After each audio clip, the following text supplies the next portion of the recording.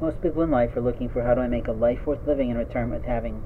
When a man is homeless because of a lot of reasons, first, the downturn in the economy, second, failure of performance when he's lost somebody important to him, third, perhaps just the fact that networking and development in business has changed a lot since we've had a plethora or an oversaturation of the marketplace of networking events that really don't produce. When I was making my first attempt at the Business Strategy and Technology Forum, it was a half-day event with about 50 guests in a marvelous space like the Columbia Club or the Athletic Club or something like that. We paid for the space, we hired speakers, and we did a lot of networking, which turned out for many of the people to be pretty good for them. Because I personally wrote letters to businesses, because that was way back before the internet really took hold and before a lot of the laws interfered with us networking.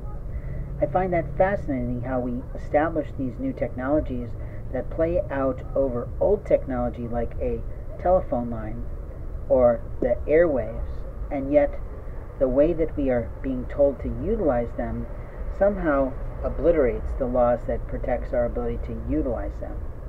But what I'm really talking about today is how important love is today. You see, love for someone is how we feel about them. I might love my birth family, but I'm not in love with them.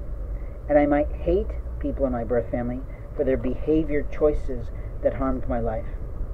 But openly, I am not them. I have a right to decide what I'm going to do.